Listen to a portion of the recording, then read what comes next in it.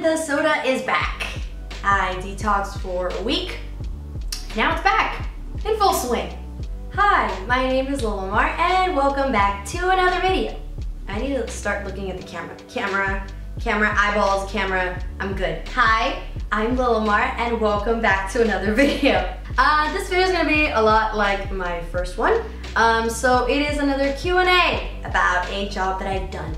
In this case, Night Squad. I had kind of suggested this in the first video just in case anyone that watched that show as well wanted to get into the details of it and hear a lot of behind the scenes stories. And there was a couple people that did. That's cool. So I went onto my Instagram and I asked you guys to ask any questions you had regarding my character, the show, yada yada. And that's what we're going to do today. There was a lot of fun questions in there. Yeah, I was able to pick out some. So hopefully this video will be entertaining and not boring. Yeah. Love entertainment. So I know in my last video I did not have any subtitles whatsoever. Sorry. My camera made me go through hell and I had no time because we literally edited everything like the night before that we posted it. So yes, this time subtitles are provided. Yes, so there will be both in Spanish and in English because I will be answering both Spanish and English questions. Yes. Okay. My brain seems to be working today. I'm able to make complete sentences. This shouldn't be too much editing. Hopefully. I really hope I didn't just jinx that. Okay, without further ado, I think this intro was pretty concise, pretty short. I am proud of myself. We're starting off great. Without further ado, let's get to the first question. How was the stunt process like and how long did you guys train for? It was all a really fun process. The stunt team was just phenomenal. They're incredibly skilled at what they do. They were super patient with us and they're just like literally the coolest people ever. Before our first official filming week, which was technically the second episode because we shot the original pilot back in late 2017, we had one whole week where it was just dedicated to stunt training. So fun! At that point, it wasn't really established which weapon was gonna be each character's favorite, like designated weapon, so we just kind of practiced all of the above. I remember doing lots of regular combat, different landing positions, sword choreos, staff choreos, which for me was the most useful since in the end, Sage's favorite weapon ended up being the spear. Girl, you don't know how many times I hit myself upside the head with that thing. But I loved it, you know? I felt powerful. I really did. But yeah, it was so much fun. The whole stunt team was super great and amazing. And I'm glad we got to meet them, to learn from them, and stay friends. So yeah, shout out to the stunt team. God, I miss them. They're a mess. They're a crazy mess. And I love it. It's a mess you want to be a part of, you know what I mean? I love them. ¿Cómo fue trabajar con María Canals Barrera cuando actuó de la mamá de Sage? Oh my god. Oh my god! La amo tanto. Yo veía a María cuando chiquitica en Wizards of Waverly Place y cuando mi manager en ese tiempo me dijo que la actriz que iba a ser mi mamá era ella, el grito que metí, o sea, ella es un amor de persona, es extremadamente profesional, obvio, y de verdad que fue un honor trabajar con ella. Y ojalá mi familia y la de ella podamos todos reunirnos otra vez cuando ya se acabe de ir el virus este. Yeah. Why do you always play the villain or the mean girl? I've actually gotten this question a lot, and not just when I told you guys to send in some questions for this video. As actors, the idea is to tell as many true human stories as you can, right? To learn, understand, and to put in the work for each and every single character that you do so that you can succeed in playing characters that may be even the complete opposite of the real you. However, as performers, there are just certain characters that are more natural to embody, you know what I mean? For me, that just happens to be characters that are really confident and fun, or overly confident and arrogant, or just hyper, or evil. Just evil. I usually have to take a little more time to break down and study characters that are a bit more on the shy side or awkward or just, I don't know, naturally like cutesy and quirky. I usually say that's due to the fact that in real life I am a bit more outspoken and maybe confident, or I like to say things just straight up and very honestly, and I like to be loud and have fun, and I like to be very social. So maybe these types of characters it's easy for me to find those things. It's easy for me to put that there. So when it comes to characters that are a bit more on the quiet side, I have to find that within myself. I have to find a way to make that come out naturally.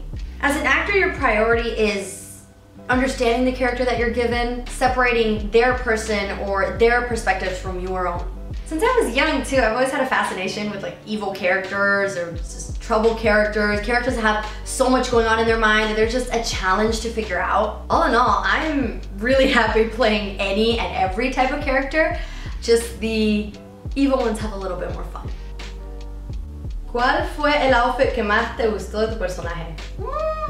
Había unos cuantos. Me encantaban mucho los corsets que Sage tenía en su closet. Ya que además de tener unos diseños muy elegantes, muchos de esos fueron usados en otras películas, como por ejemplo, muchos de nuestros accesorios fueron usados en la película Snow White and the Huntsman. Lo que sí no me gustaban eran los pantalones.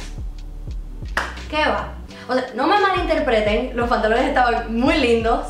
El problema venía que cuando teníamos que hacer escenas de peleas me hacían la vida un taco. Yo tratando de enfocarme en la coreografía, en no partirme una pierna o romperle la cabeza a alguien del elenco y los pantalones se caían, ay cuánto pican, ay no. Demasiado. How much did Beck and Scatter actually do? I bet they slept the whole time. You're right, they did absolutely nothing. I'm kidding. For those of you who don't know, Beck and Scatter refers to two of our producers slash writers from the show, John Beck and Ron Hart.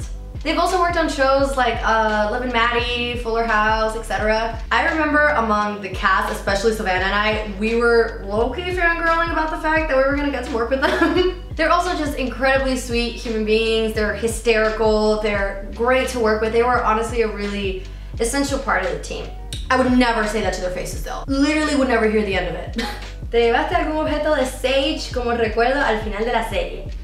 Sí, me pude llevar blusas que me gustaron como esta.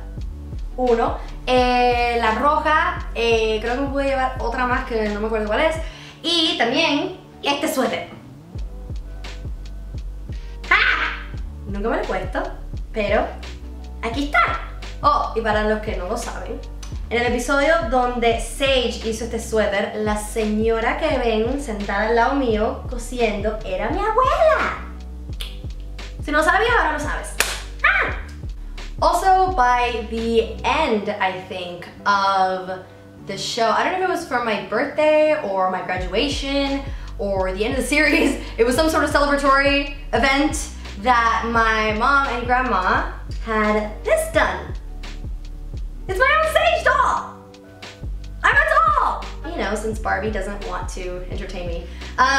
They went to the hair department and they were able to get her hair done. They went to props and they were in the art department. They were able to make her spear, all these cute little things.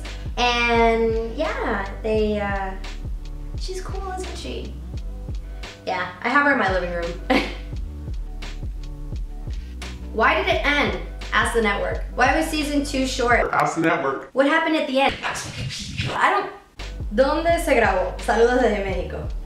¡Saludos! La primera temporada la grabamos en los estudios de Paramount y la segunda temporada la grabamos en los estudios de Las Palmas, que antes se llamaba Hollywood Center Studios. Paramount, obvio, es una belleza y ahí han grabado un servillón de proyectos legendarios, lo que sí es tremenda caminata. El lugar es inmenso, tiene sus propias calles.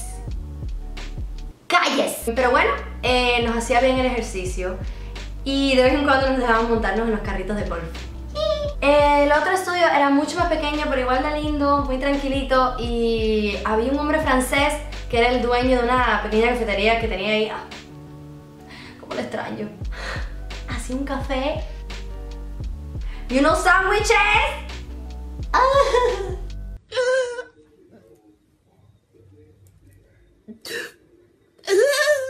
Why couldn't you guys recognize that Ciara was the princess? Oh my god.